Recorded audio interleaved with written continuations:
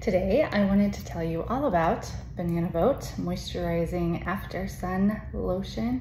I love this. This is a must-have. I'm fairly pale, so anytime I've been out in the sun.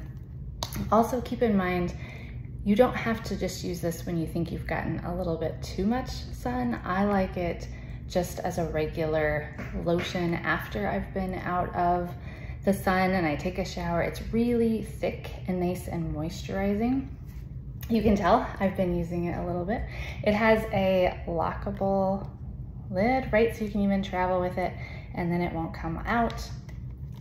But when it's open, it's nice and thick.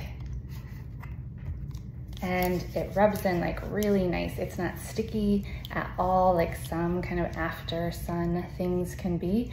And it smells great. I love this smell. It's soft enough that it's not too overpowering and too like a lot, but it's a really nice summery feeling subtle scent. So I really like it. Has aloe and vitamin E in it already, but it's not sticky, like I said. So I love this and highly recommend that you use this after some time in the sun.